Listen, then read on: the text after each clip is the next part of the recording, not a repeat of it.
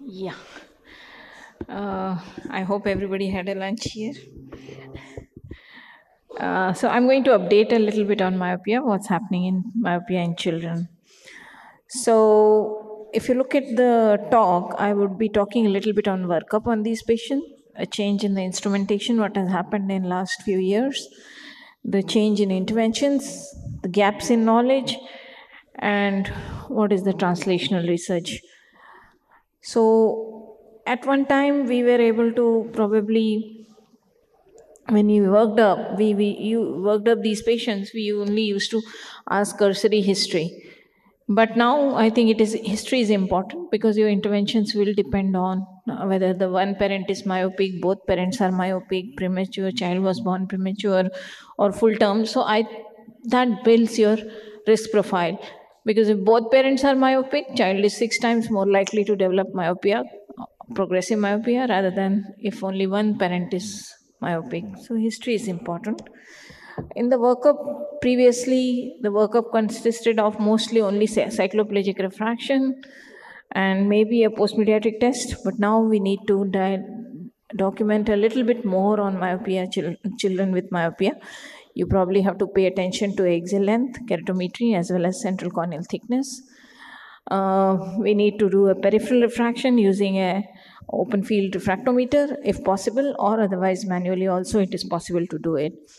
We also look at binocular vision, which includes cover test and lag of accommodation mostly, because lag of accommodation is important for, again, from the intervention point of view. Some people even suggest doing a basic dry eye workup also. So what has changed among the so what is changed in our instrumentation? So at one point it was enough to do cycloplegic refraction alone, but with the newer interventions it's important to select the correct intervention, and you need peripheral refraction, which is using an open field refractometer, is the integral part of the workup. Choroidal thickness is also a dynamic factor and it is affected by a number.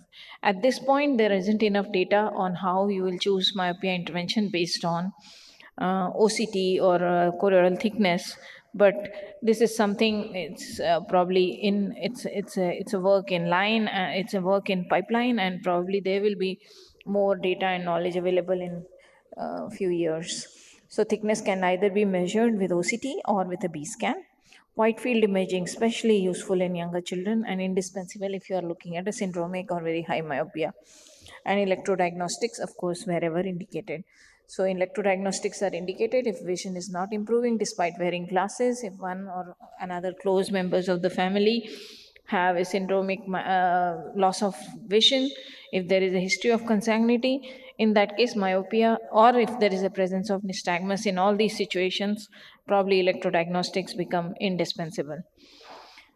So what is the update on interventions? So previously, our interventions were only limited to glasses or contact lenses, but now you need a little bit of chair time to, basically, in these three groups our interventions fall on: lifestyle modifications, pharmacological, and optical interventions. So what are the lifestyle modifications? Outdoor activities, sunlight exposure, both are known to be protective against myopia, or rather myopia progression. There are enough data and several studies which have shown that progression decreases if the child spends at least 2 hours outdoors. And both screen time again and excessive near work screen time have again been linked, are considered myopiagenic, and definitely increase progression.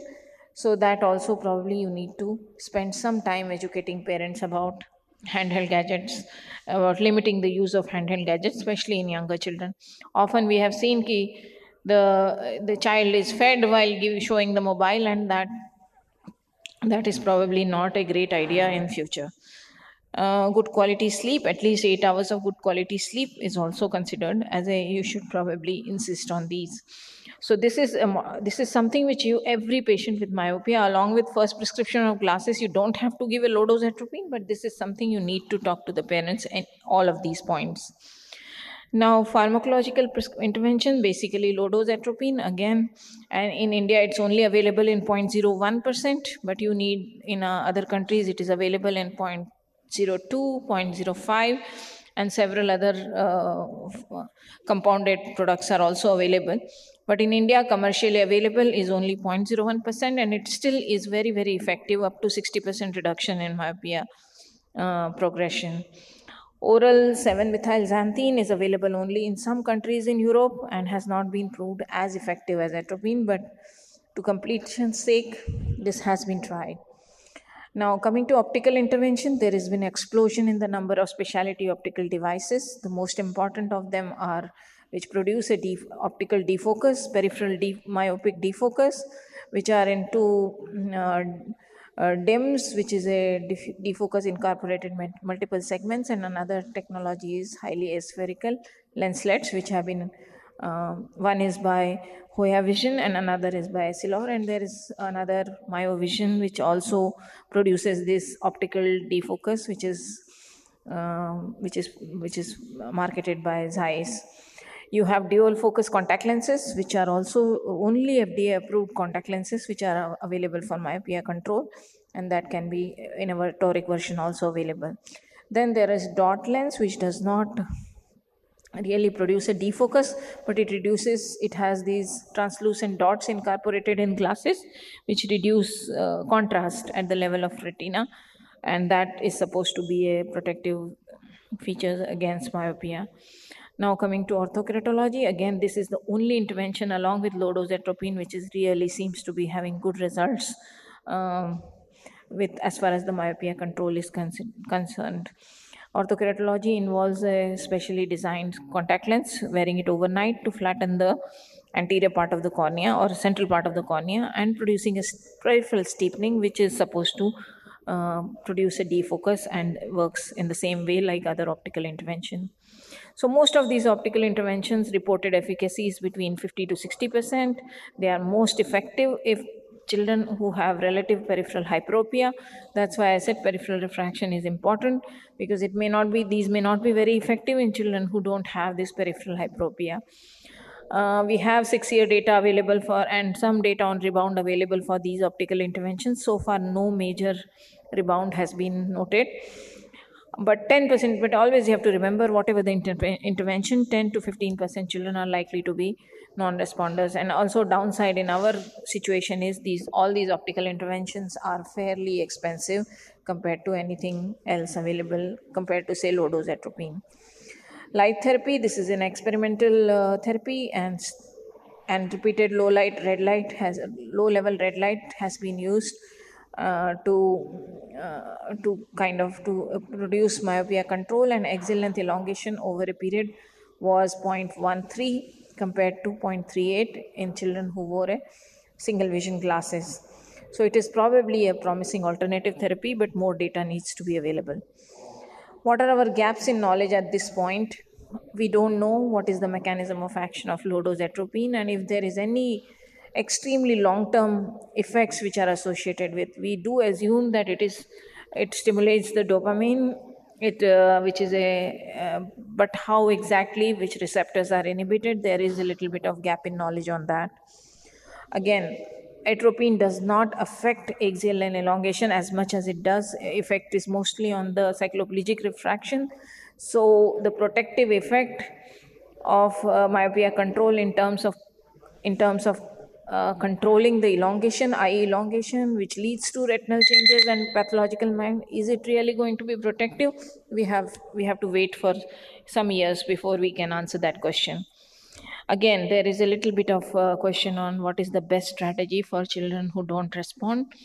There is several alternative strategies mentioned, but there isn't enough evidence to support that this works better than the other. So what lies ahead as translational research, scleral cross-linkage using both riboflavin with some red light, and we probably need to do some work on identifying children who are pre-myopes, sorry, that's a spelling mistake there, and whether we need to intervene in high-risk children who are siblings of children who are myopic or who are born to both parents who are myopic. Should we start intervention before they become myopic? These are the unanswered questions at this point. Thank you for the attention.